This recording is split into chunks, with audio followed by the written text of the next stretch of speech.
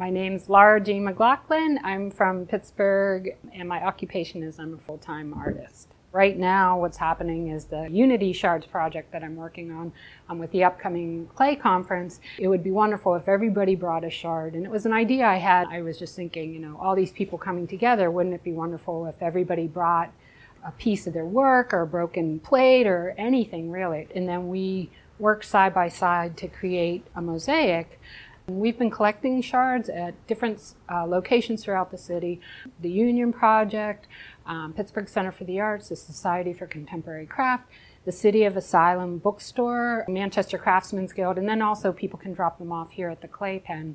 And then we're going to take all those shards and we're going to be creating a mosaic that's going to be at the conference center. It's a project space area.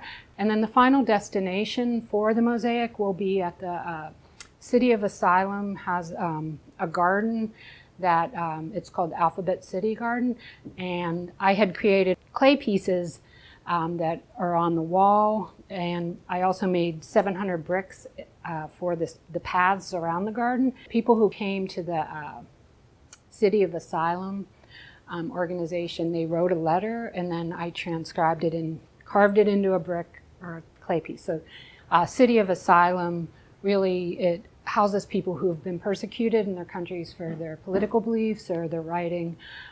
That being said, the mosaic will be surrounding on the wall that area. It's kind of the perfect place for it.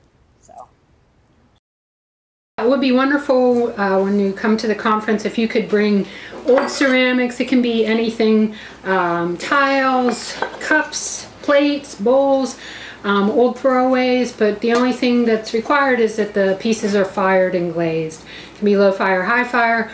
And when you come, I'll be in the project space area of the conference center, which is in the front area, so please bring it there.